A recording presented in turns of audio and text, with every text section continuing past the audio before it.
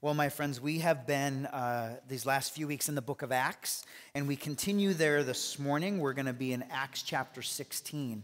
And the last 2 weeks, we've talked about some incredible transformations that have happened, how God surprised the early church with the things that God was up to. And so we had Paul, who once was the greatest enemy of the church, becoming the greatest missionary. And then last week, we had Peter, who it was revealed to him that God's plan was much bigger than he ever thought. God didn't just come to save the Hebrew people, but actually his plan was to save everyone.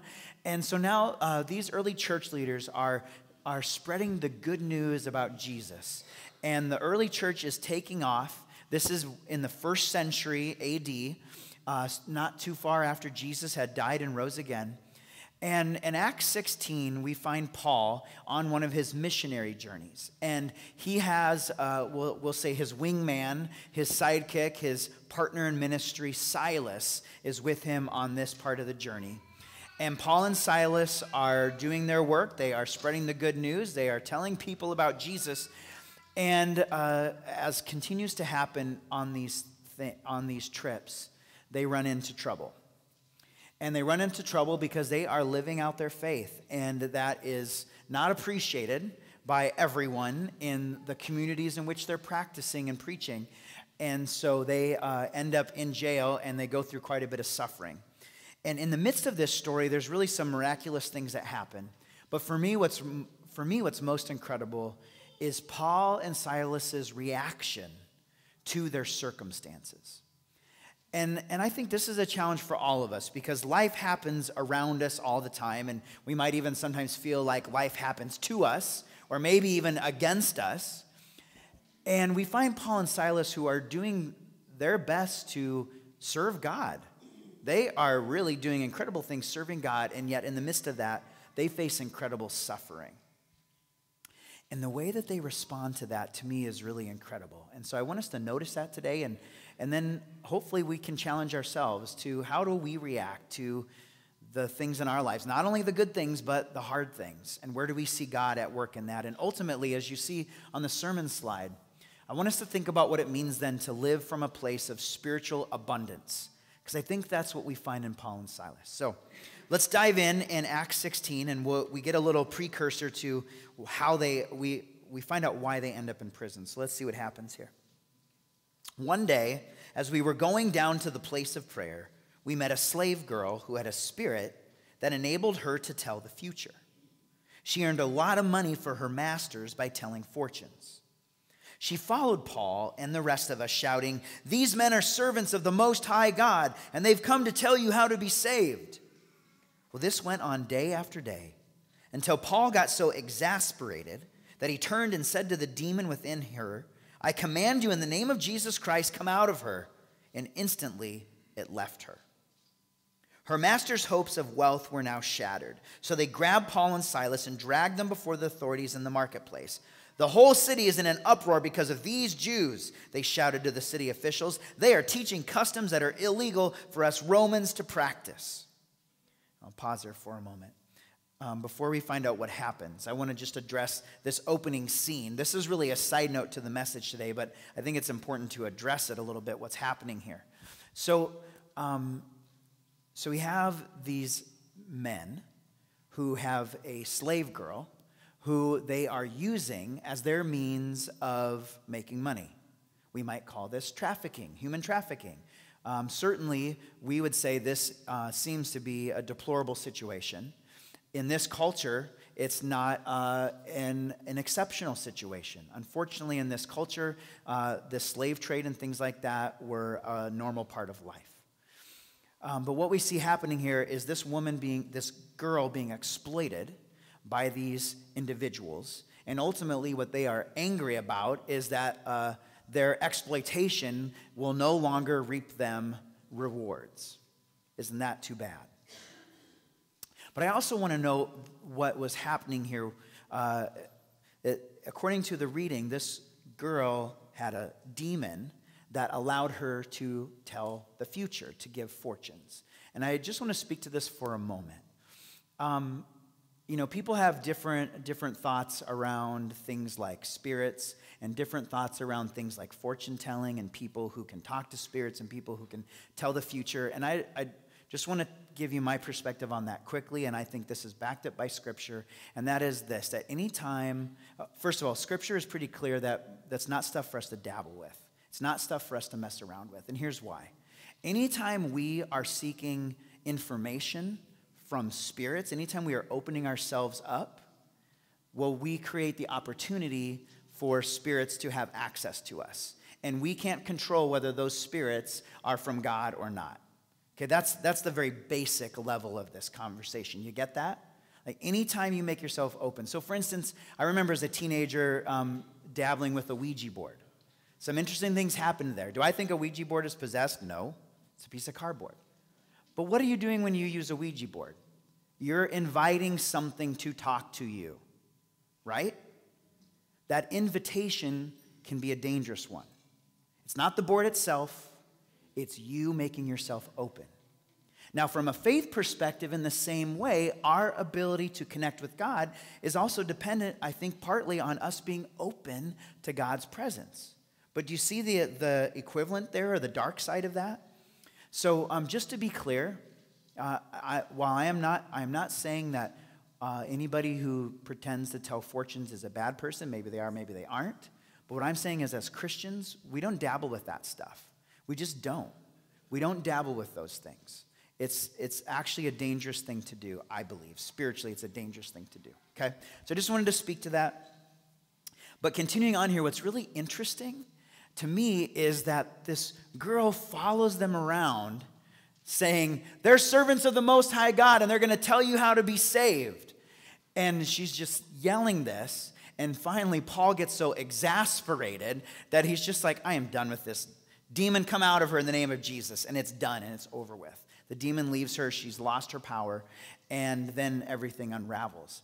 My understanding of this is that probably what was happening is this demon was being so obnoxious that it was preventing Paul and Silas from actually like having meaningful conversations with people. Like if I had somebody following me around like yelling at me, you'd be like, I'm finding somewhere else to go, right? You don't want any part of a conversation with me. I think that's what the issue was, is it prevented them from doing the kind of ministry they were trying to do.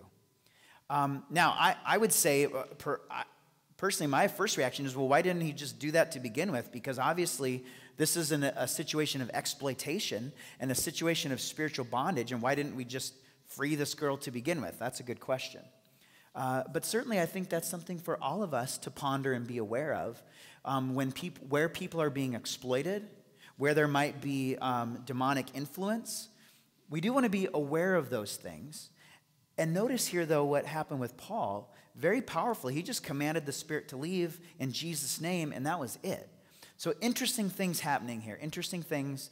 Obviously, that's a whole nother sermon or a whole nother sermon series, right? We could do all that. So if you have questions about all that stuff, or you want more conversation, let me know. Be happy to have that conversation. But we're going to talk about something else the rest of this time this morning. So what happens when Paul and Silas get dragged before the officials in the market? We pick up at verse 22.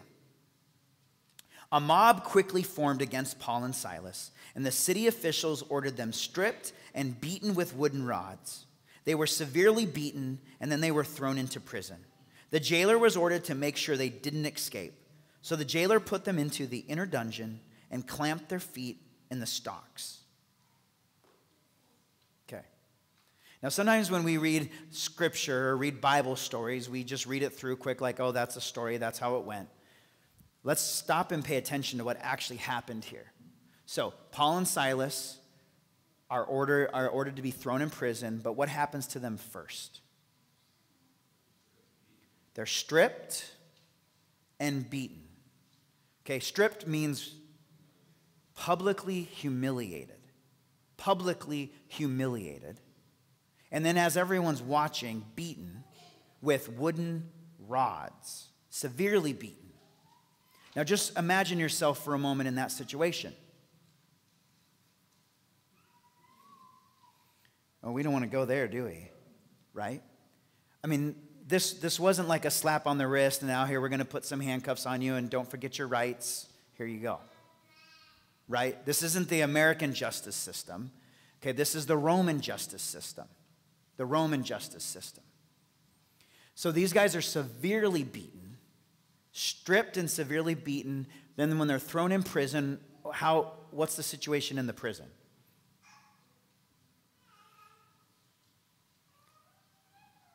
Where are they put and how are they put there? Inner dungeon, and their feet are put in the stocks, which means their feet are completely bound. They can't move, they can't go, they can't do anything. So they're likely still naked and severely beaten. So you can imagine they're bleeding, they're bruised all over, they're stuck in the inner dungeon. It's probably dark, and they're completely locked up. Okay, so are you with me? You're all with me. This is a serious situation. Now, ask yourself, you have just been serving God in the best way you know how to do it, and this is what you get for it. What are you thinking? Different people, what are you thinking? Done with God? Forget you, man, if this is how you're going to treat me. Anybody else? Where are you? Where are you, God? Anybody else? What are you thinking in this situation? Vicki?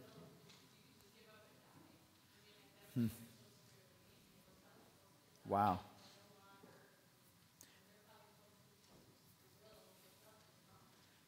Vicki's wondering about your will to live, just giving up, saying, well, I guess this is how it ends. Anybody else?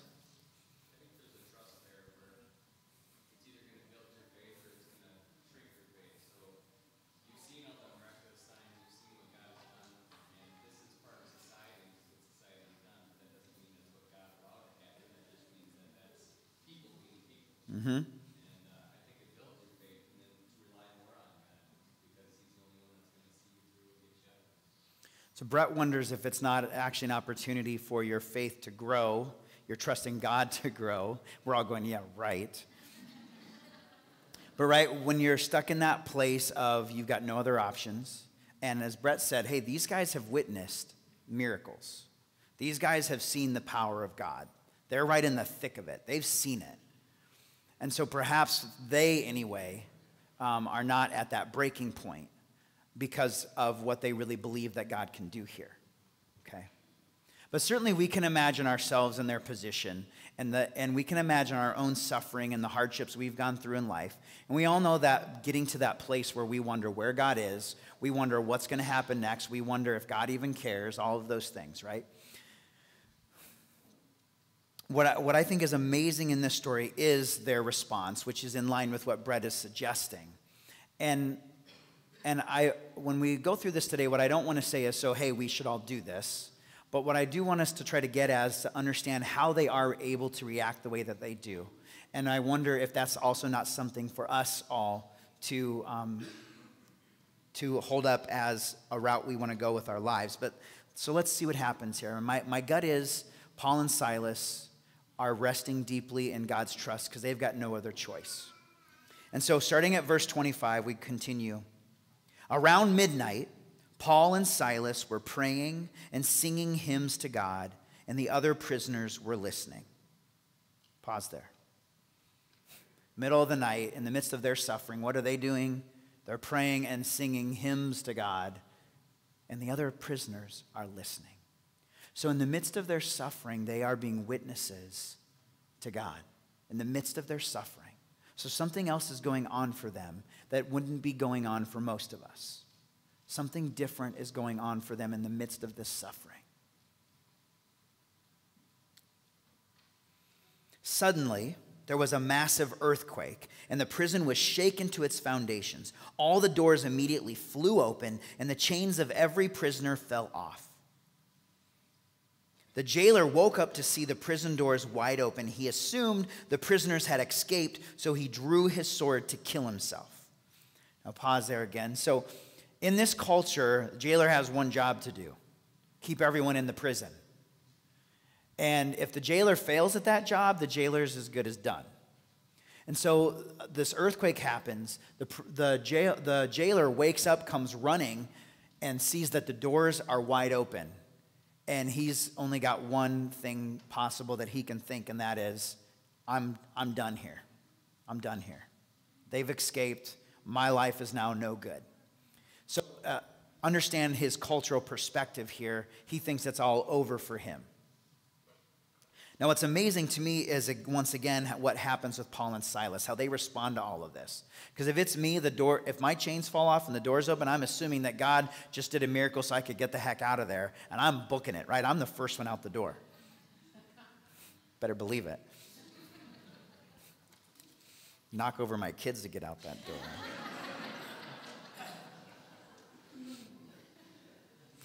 Paul shouted to him, this is the jailer, Paul shouted to him, "Stop, don't kill yourselves, we are all here." The jailer called for lights and ran to the dungeon and fell down trembling before Paul and Silas. Then he brought them out and asked, "Sirs, what must I do to be saved?" Now that's an odd thing for a guy to ask, isn't it? It seems out of the blue, but let's understand the context. He can think of no other possibility in this moment of the doors being open than he's got to kill himself because his life is as good as over. And he cannot make sense of what's going on, that these guys stayed put. In other words, he sees something in them that is so not normal that he wants to understand what this is about. In other words, there's something different about these guys. There's something super different, and I want to know what it is. I want to have what they have. I want to have what they have. Because clearly they are different than any other prisoners he's seen before. Something unique is happening here, and he wants it. So it's like saying, "Tell me your secret," is what he is saying to them. Tell me your secret. How are you like this when no one else is like this? How are you like this? So, "Sirs, what must I do to be saved?" And they replied, "Believe in the Lord Jesus, and you will be saved, along with everyone in your household." And they shared the word of the Lord with him and with all who lived in his household. So Paul and Silas began to tell them all about the good news. Even at that hour of the night, the jailer cared for them and washed their wounds. Then he and everyone in his household were immediately baptized. He brought them into his house and set a meal before them, and he and his entire household rejoiced because they all believed in God. Wow. Now, once again, in this culture, jailer would never invite scum like this, someone from the prison, into his home, right? But he is so moved by what he sees in them. He's so moved by how they are that he brings them into his home. He tends to their wounds, right? Tends to their wounds, brings them food, and then his whole family is baptized. They all become believers. Now, this is a Roman who has nothing to do with the Christian faith. And his life is turned upside down. In fact, we might say the one who's actually set free from bondage here is the jailer. It's the jailer. So I'm guessing we can infer some things about Paul and Silas's character and integrity and faith based on their actions in this story, can't we? And my assumption is that these guys, Paul and Silas, there's something special about them, and that, I think, is their relationship with God. And, as we went through this series on Called, we've talked that ultimately our core call is to learn to rest in Jesus. Remember, we talked about the imagery of the tree planted by the river with its roots down deep, that even in a drought, it's sucking up water of life and producing green leaves and fruit. Isn't that what we see in Paul and Silas? They're in one of the most worst imaginable positions you could imagine. But what are they doing? Oh, they're soaking up the good water. They've got it. They're full. They're still producing fruit. In the midst of suffering, they are producing fruit. It's incredible. And then as the story progresses, the way that they then turn this into an opportunity to minister, and they're now ministering to the jailer and his family, it's unbelievable. For me, that's this idea of living from a place of spiritual abundance. They are resting in God's mercy and grace and love. And when they need it most, they have direct access and they have it to share. What we're being reminded of here through Paul and Silas is that we can serve God's will in any situation, that God can use us as vessels of God's grace in any situation. And even when we think we have nothing to offer, even when we think we are at the end of our ropes, God can still use us in incredible ways. Surprise, surprise. We can be vessels of divine grace even when we are in dire straits. You know, one of the most powerful things about the Christian message and about who Jesus is and what God has done for us is that God is with us not only in the glory of the resurrection, but also at the foot of the cross. That God is with us in all of it. In all of it. And it's actually in death that God made victory over death. It was in Jesus' death that God gives us all eternal life. Incredible. It's incredible. So today I want to challenge you. I want to challenge you to think about your own reaction to suffering in your life. I know it's easy for me to say when things seem to be going well for me. I realize that. But we're challenged today to consider where we rest in these times. What's our source of life? And what do we choose to do with every moment we have? And it's completely human to have a wide range of emotions, a wide range of reactions. All that's completely human. And I don't think any of it's wrong. But Paul and Silas lift up to us that God can use us no matter what. And in fact, we might find a whole nother way of living in the midst of those times if we're willing to rest in God's love and grace and mercy. Let's pray.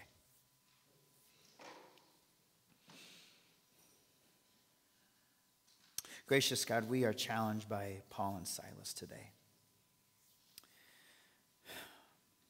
We're challenged by their deep trust in you. We're challenged by their response to their suffering. We're challenged by their willingness to serve you in all circumstances. God, we thank you that you stop at nothing to love us and save us. We're thankful that you promise to be with us in all circumstances and situations. And we ask today that you help us to turn to you always. To trust that you can give us more than we have in ourselves. We pray that you help us to grow our roots down deep so that we can always have that direct access to the life you give to us. May we be your vessels in all that we do. Even when we're angry, even when we're hurting, even when we're grieving, even when we're suffering. May we know that you are with us and we have your love to share. It's in Jesus' name we pray.